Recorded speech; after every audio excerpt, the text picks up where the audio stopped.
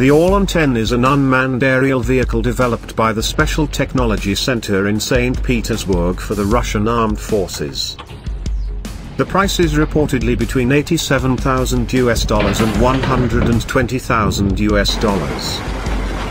It is usually used in groups of 2 or 3, in which the first is used for reconnaissance at a height of 1 to 1.5 kilometers, the second for electronic warfare, and the third as a transponder which transmits information to the control center. One system can include up to 5 vehicles.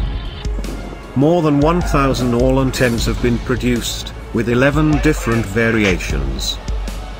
The Orlan-10 features a composite hull that reduces its radar signature.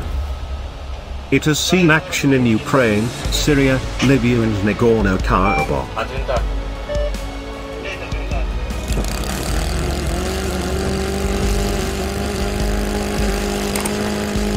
Внимание, подготовка к пуску, пуск по готовности разрешаю.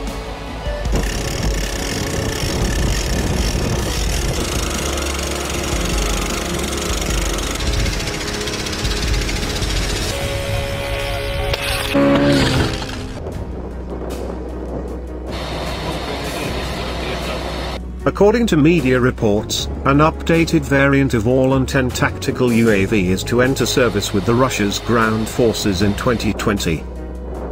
The updated variant is expected to have a laser designator to allow it to pinpoint targets for precision-guided artillery and aircraft munitions.